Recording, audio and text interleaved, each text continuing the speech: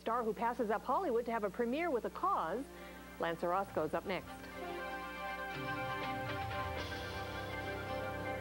Tri-Counties is the scene of a world premiere of a new movie, and one of America's most acclaimed symphony orchestras is coming to the South Coast for a performance. And joining us with those stories and more showbiz news is KEYT Entertainment editor Lance Orosco. What you got, Lance? Well, big celebration last night, first of all. Actor Michael Douglas bypassed Hollywood for the world premiere of his latest movie to open it right here in the Tri-Counties to benefit 2 local nonprofit groups.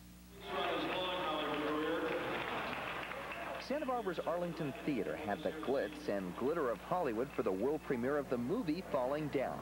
It was a premiere with a special purpose. Money raised will benefit Santa Barbara's Access Theater, which has been internationally honored for its work with disabled and non-disabled performers.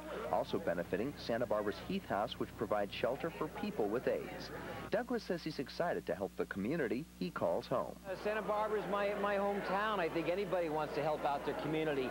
It's actually easier for me in the kind of work that I do and being able to bring a movie here. A number of celebrities were on hand for the premiere, including one of Michael Douglas's biggest fans, his father, the legendary actor Kirk Douglas. Well, you hit the key thing that makes me proud of Michael, and that is with all his success, he has a desire to help other people. Douglas was honored by Heath House and Access Theater for his support. In fact, the theater group presented him with a jacket that got a big reaction from the crowd at the Arlington Theater.